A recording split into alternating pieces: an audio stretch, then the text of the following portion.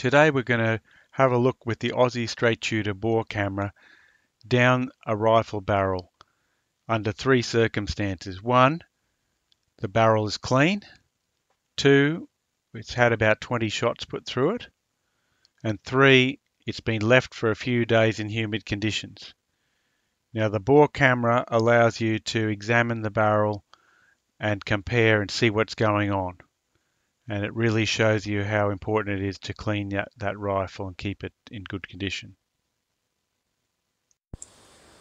Alright, so we've been out shooting and the rifle hasn't been cleaned since we've put quite a few rounds through it, and we want to have a bit of a look down the barrel to see how it looks.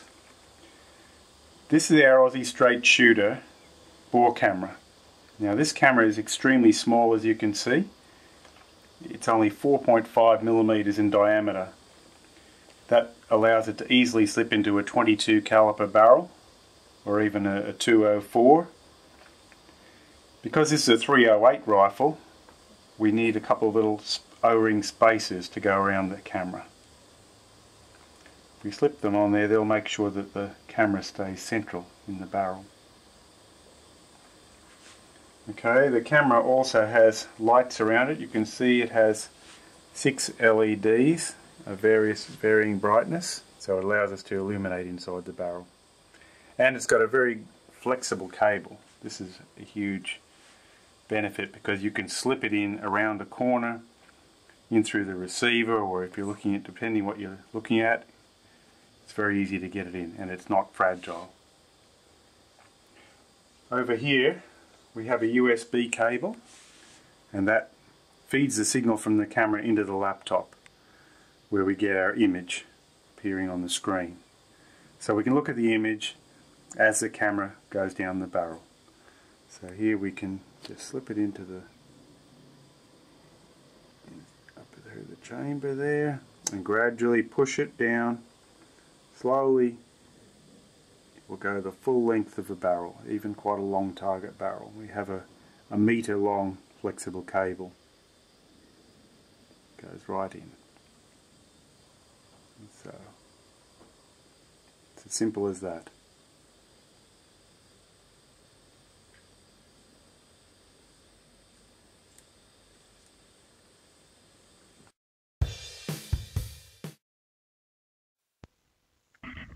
Let's just have a quick look down this barrel that's just been cleaned. So as you can see, there's not a lot of dirt in this barrel. It's not perfectly clean. There's some tiny streaks of copper fouling along the edges of the rifling. As we go down towards the muzzle, we can see that generally speaking, it's a clean barrel. It's ready to go out shooting. See a few tiny little scratch marks on the lands as we go up, but it's pretty clean. See a little bit of copper fouling there towards the muzzle, just caught in the lands. And there we are, right up to the muzzle. We'll see what it's like after a bit of shooting. Okay, this is the same barrel. It's had approximately 20 shots put through it. And let's have a look and see what sort of dirt has collected in there. You can see the internal finish of the barrel is much duller now because it's got the powder residue in there. Here we're coming up to the rifling. Okay, you can see still a little bit of copper fouling, but not much. It looks beautiful, really. So we go down there.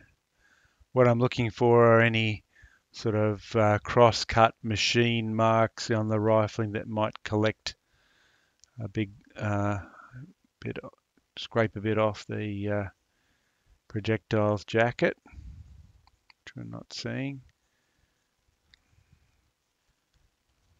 Okay, yeah, it's looking nice and even coating of powder residue all down the barrel. This is a very accurate rifle, and it's a barrel that's almost new. It's only fired maybe 100 rounds. Okay, yeah, you can see it's very evenly coated with the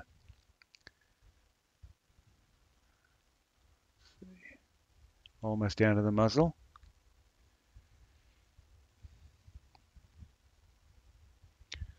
That's it. We're down to the muzzle. So yeah, that's the result of putting the 20 shots down there. So it looks good.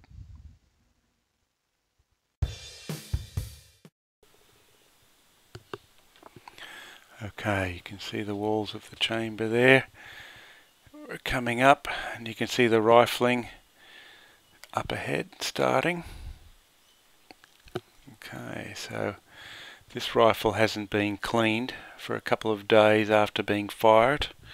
You can see a little bit of oxidization around the edges of the rifling lands there.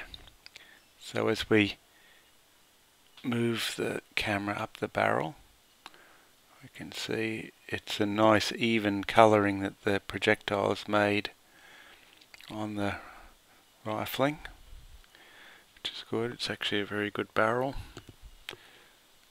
Okay, as we go up there, we can see there's no major defects or anything as we go up down the barrel.